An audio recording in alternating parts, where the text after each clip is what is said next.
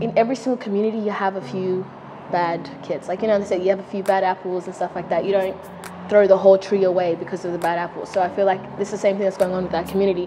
Talking about change is one thing, but like if you really believe in something, actioning and taking responsibility is a big step, because that sets the foundation for moving forward.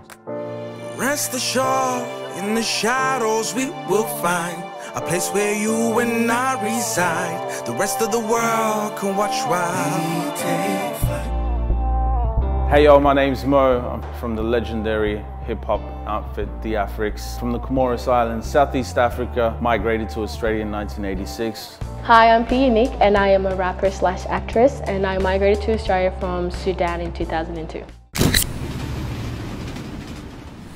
I'm from originally the Comoros Islands, Southeast Africa. So it's a tiny island between Madagascar and Mozambique. Funny story, growing up in primary school, I remember looking at a world map, and our country's so small that it wasn't even on some of the world maps.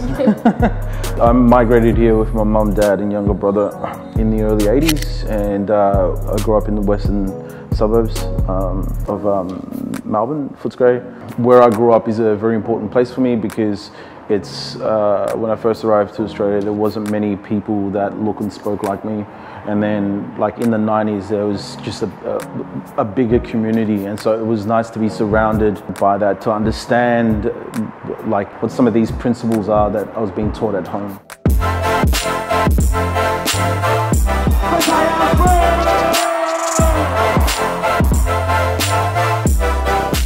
When I first started doing music, I kind of just wanted to inspire. I've been asleep too long, you know I gotta wake 'em. All these illusions in my head, I gotta break 'em. And everybody wanna say I ain't no fighter. The youth within my community, and not just within my community, the other communities. So then I have the capability of making a change and having my stories heard and my culture, my identity, who I am, just sharing that with everybody. We living every day like we living for today. See my life wanna challenge me. You do a lot of work within the community. You help out a lot with the young people. So how and when did that become your passion? Music was given to me as a way to channel some of the negative energy that I had. And when I realized the benefits that it gave me, it was like, you know, in terms of like, you know, I really believe in pay it forward, you know. So to me, it totally made sense that this works, that, you know, that you can use music as a way to engage with youth. Whenever I'm doing workshops with young participants, you could think that, oh yeah, cool, I'm teaching them, but the whole time it's like, you know, whenever you're teaching something, you're learning as well. Long, you know I gotta wake 'em. All these illusions in my head.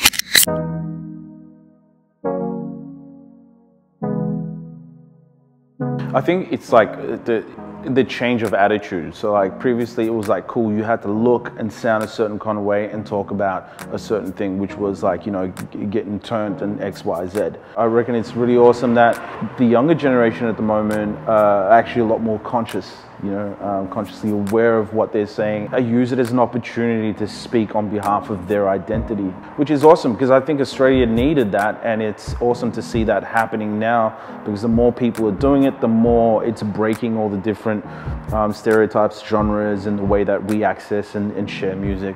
There's some youths, because within the Australian community, within the Asian community, like every other community has a few bad kids that go down a different road, but I think they focus so much on that and forget about the beauty and the culture and like the people within that community. It's sad, I guess, that people judge and generalize a whole country based on what a few young kids do. And it's just like, even if the kids go out, they drink, they start a fight, it's just like, okay, well, there's some Aussie kids that go out and start a fight. Why don't you bring that on the news? What bothers me nowadays is just that when the kids are doing so well, they want to claim them as Australian. And they're always like, oh, that's our Australian Aussie basketball player, our Australian Aussie singer, this. But it's like when they're on the streets fighting, they're like, oh, well, gangs and Apex and Sudanese and all this. And it's just kind of like, you can't pick and choose what you want from the community and what you don't want. But I'ma show him every day that I'ma rise up. We gon' be okay. okay. Changes every day, living every day like we're living for today. It's a consistent thing that's happened in Australia over so many years.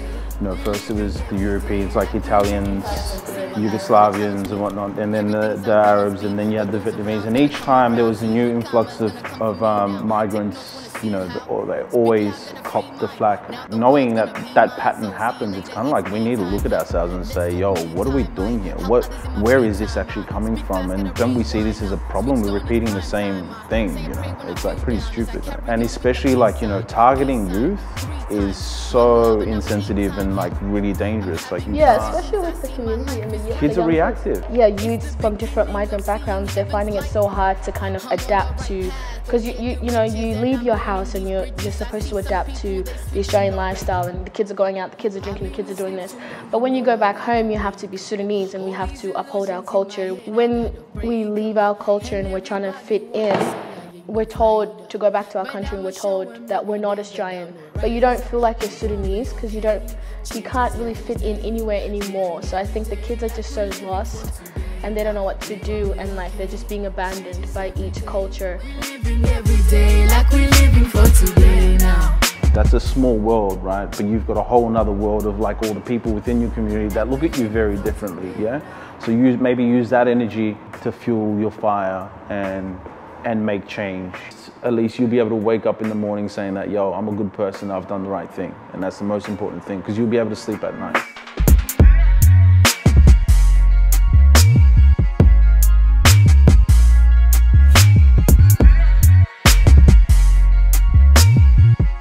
I'm P-UniQue. Hey y'all, I'm Mo, And my voice is a voice for change.